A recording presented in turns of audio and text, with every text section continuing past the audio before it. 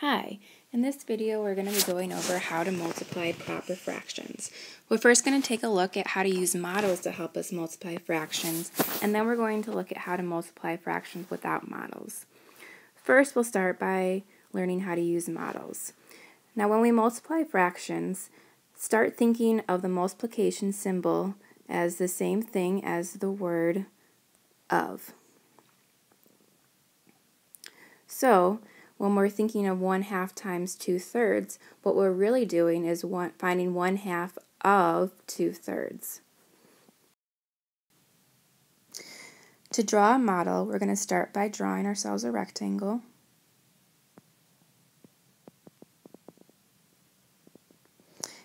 And then we're going to take a look at the second fraction. Our second fraction is 2/3, so we're going to start by splitting our rectangle into 3 equal pieces. And since 2/3 is our fraction, we're going to shade in 2 of the 3 pieces we created. Now we're going to take a look at our first fraction, 1/2, and I'll change the color to help us. We're going to split our rectangle into 2 equal pieces, the opposite direction. So since we were creating our lines up and down before, now we're going to go horizontally. So the red line creates 2 pieces, and we are going to be shading one of those 2 pieces that we created.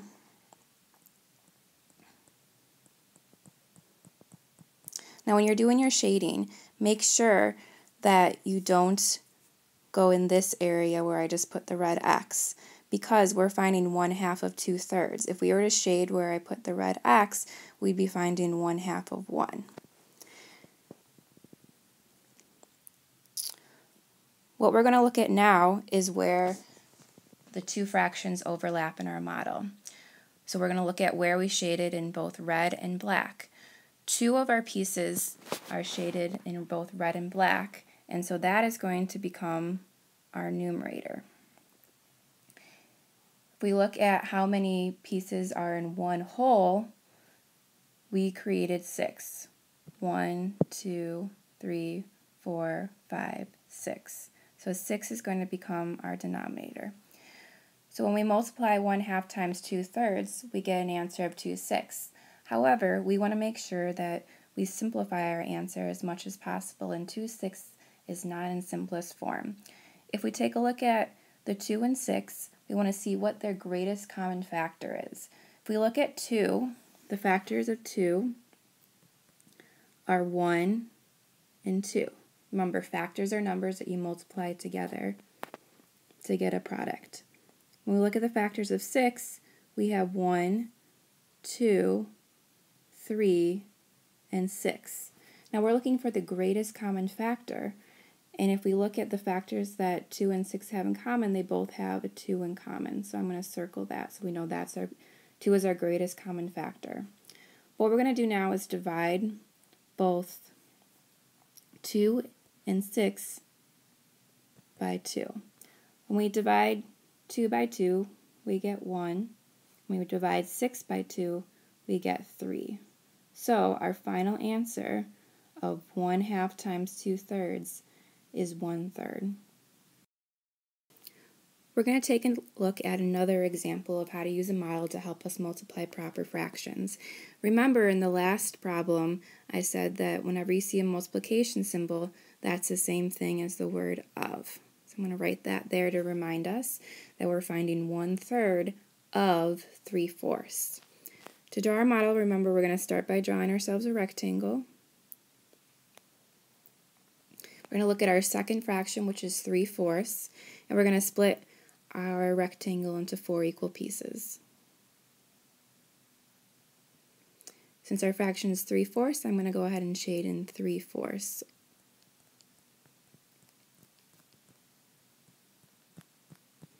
Now I'm going to switch to my other color, and I'm going to look at my first fraction, which is 1/3. Since our denominator is 3, that tells us that we have to split our model into 3 equal pieces in the opposite direction. And our numerator tells us that we are going to be shading in one of those 3 pieces that we just created.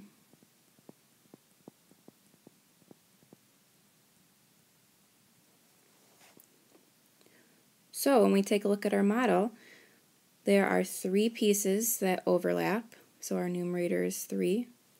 And in one whole, we created 12 pieces, so 12 is our denominator. Again, we want to make sure that we are writing our answer in simplest form, so we're going to take a look at the factors of 3 and 12 and see if we can simplify 3 twelfths. The factors of 3 are 1 and 3, and the factors of 12 are 1, 2, 3, 4, 6, and 12. This time 3 is our greatest common factor, so we're going to divide both 3 and 12 by 3. When we divide 3 by 3, we get 1. When we divide 12 by 3, we get 4. So 1/4 is our final and simplest answer. Now we're going to take a look at how to multiply fractions without using models, and there's 2 different strategies that we can use. I'm going to go over the first strategy now, which is multiplying our fractions first and then simplifying at the end. Whenever you multiply fractions, all you have to do is multiply straight across. This means that we would multiply 3 times 8 and 4 times 9. When we multiply 3 times 8, 24 becomes our numerator, and when we multiply 4 times 9, 36 becomes our denominator. 24 36 isn't in simplest form, so we have to go ahead and look at our factors again.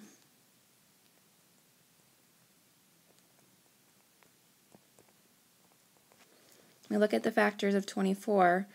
We have 1, 2, 3, 4, 6, 8,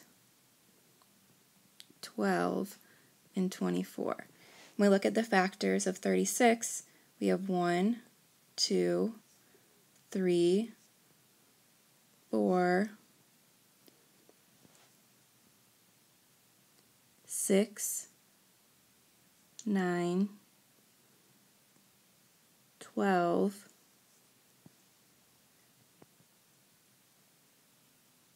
18, and 36.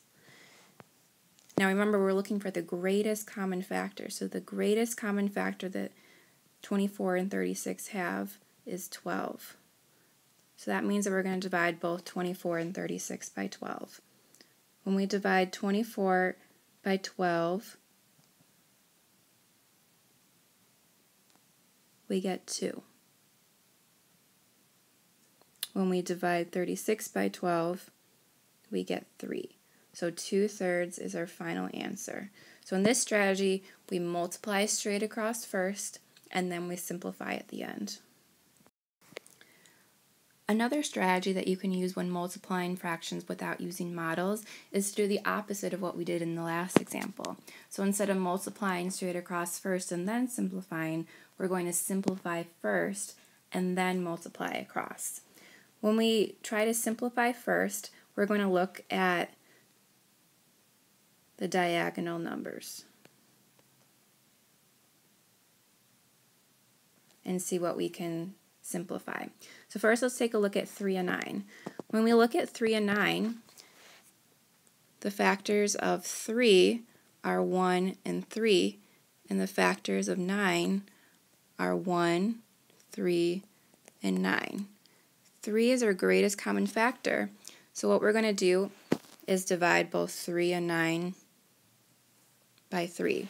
When we divide 3 by 3, we get 1, and we do 9 divided by 3, we get 3.